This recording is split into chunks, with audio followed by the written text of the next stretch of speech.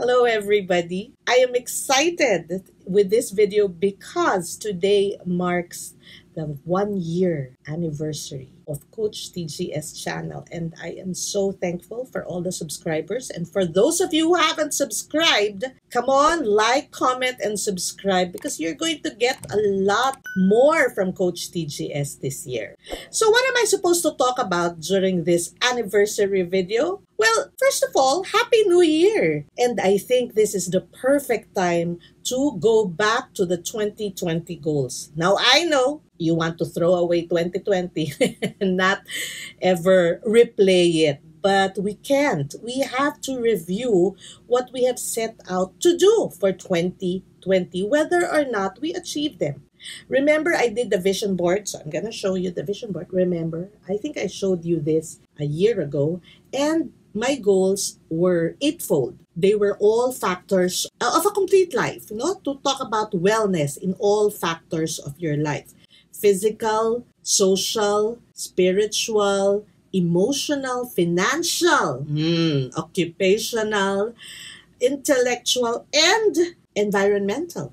And so we did all, my entire family did all these 8 goals. So let's say, did I do everything? Actually, no. I did 0 of this. This is 100%. Spiritual is 100%. I'm happy with that one. The emotional, well, it didn't happen because of the pandemic, so that's 0. The decluttering is about 80%. And then financial and the occupational, you can throw that out of the window because the businesses didn't really fly last year because that's the pandemic. And of course, intellectual, which was the 52 books, I only did, I think, half, so about 50%. So I realized that although I achieved 50%, I am not happy. But shouldn't I be happy already? Because at least I figured out, or I've achieved 50%. So see, that's what you call achievement. But what about the other 50%?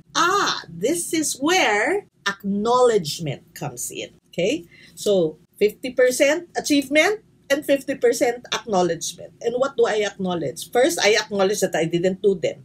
Second, I acknowledge how far was I able to do them. And then I acknowledge that I can do better. And so I came to think about a better way, to develop a better way of how to set our goals.